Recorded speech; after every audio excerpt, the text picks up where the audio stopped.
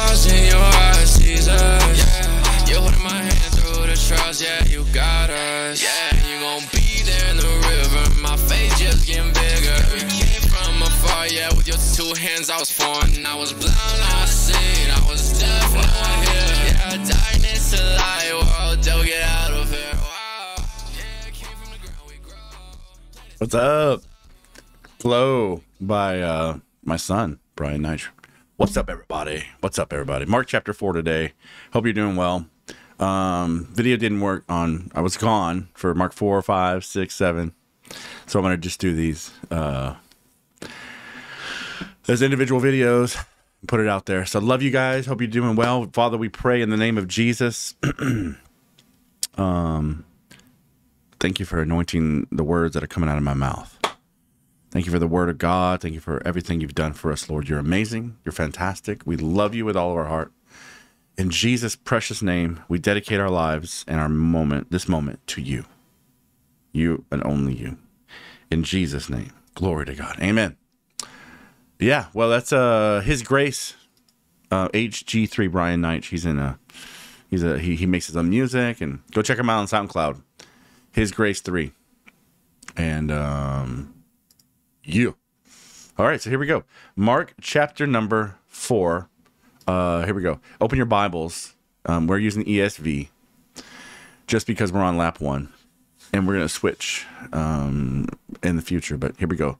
The parable of the sower. And again, he began to teach beside the sea, and a very large crowd gathered about him, so that he got into a boat and sat in it on the sea.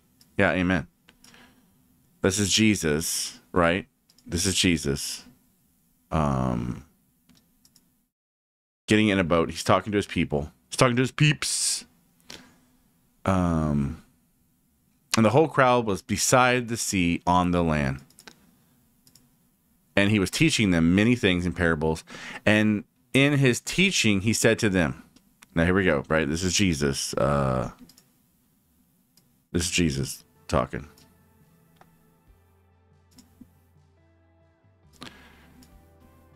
This is what he said. Listen, verse 3. Behold, a sower went out to sow. There you go. Let's do this. Let me just switch this up and then make it smaller. There we go. Okay, a sower went out to sow, and as he sowed, some seed fell along the path. The birds came and devoured it. Other seed fell on rocky ground, where it did not have much soil, and immediately it sprung up, since it had no depth of soil.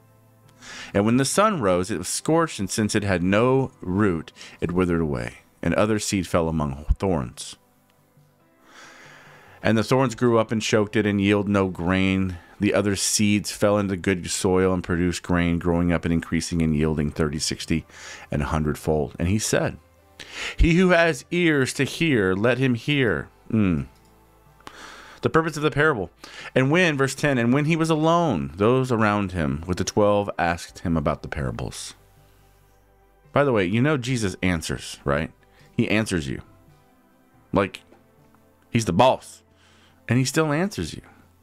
So ask him. I mean, you got to love that. You got to love that about the Lord. He's amazing. To you has been given the secret of the kingdom of God. But for those outside, everything is in parables, so that they may indeed see, but not perceive, and may indeed hear, but not understand, lest that they should be turned and be forgiven.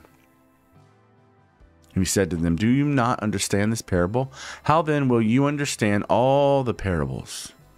The sower sows the word, and these are the ones along the path, where the word is sown. When they hear, Satan immediately comes and takes away the word that is sown in them. And these are the ones sown on rocky ground, and the ones who, when they hear the word, immediately receive it with joy. Be that, by the way. Receive with joy. Receive with joy. Yes. Yes. Amen. Receive with joy the word of God. Don't analyze it and be like, this. Nah. Love the Lord. Love the word. Receive it with joy. If you don't understand everything, that's okay. That's okay. Let's talk.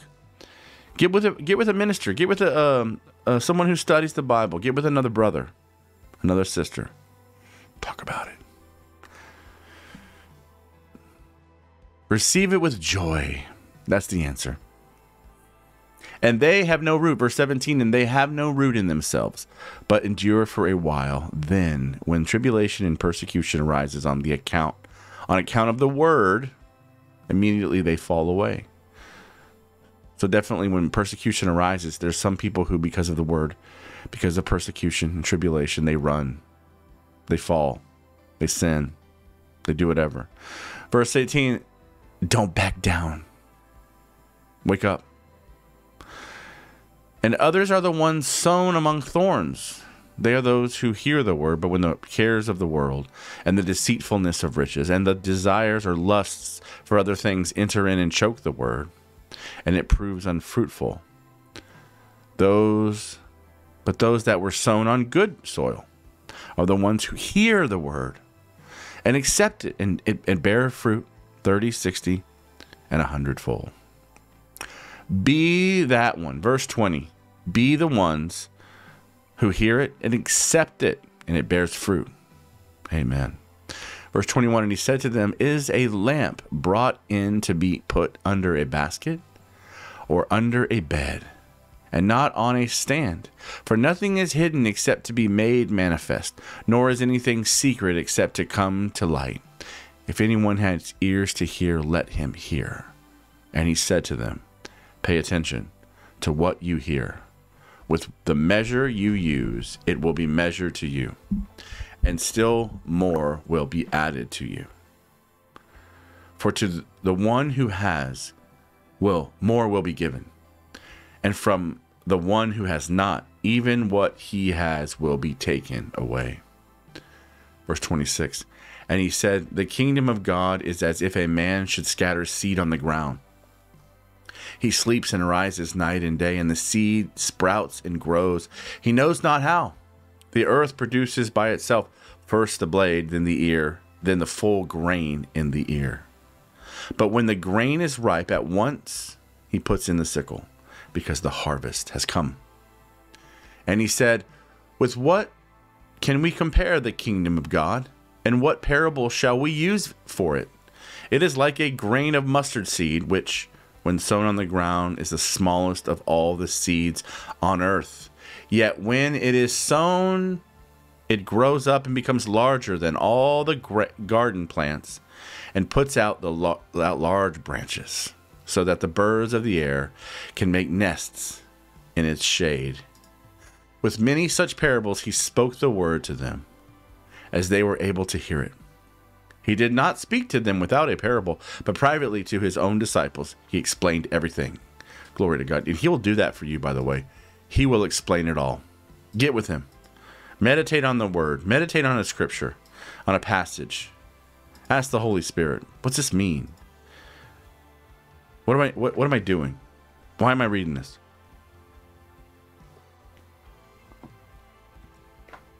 Amen.